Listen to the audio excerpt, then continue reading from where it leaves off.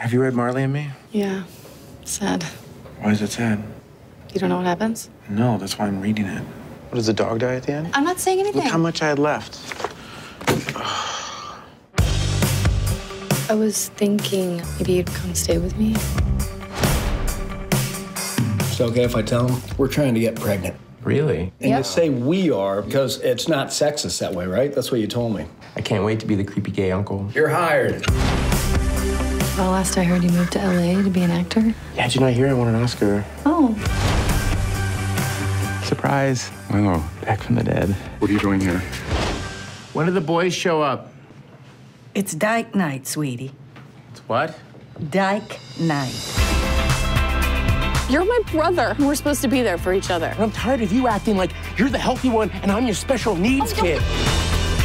I get depressed about my life. You're not a famous actor. I got news for you. No one's a famous actor. George Clooney's a famous actor. Okay, George Clooney, I guess that's one exception.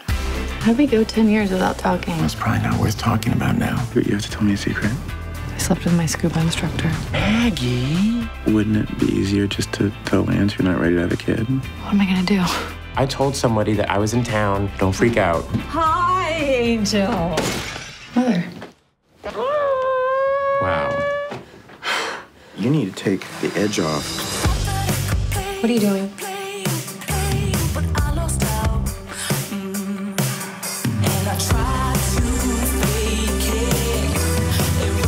I say you put on something pretty. We're going out.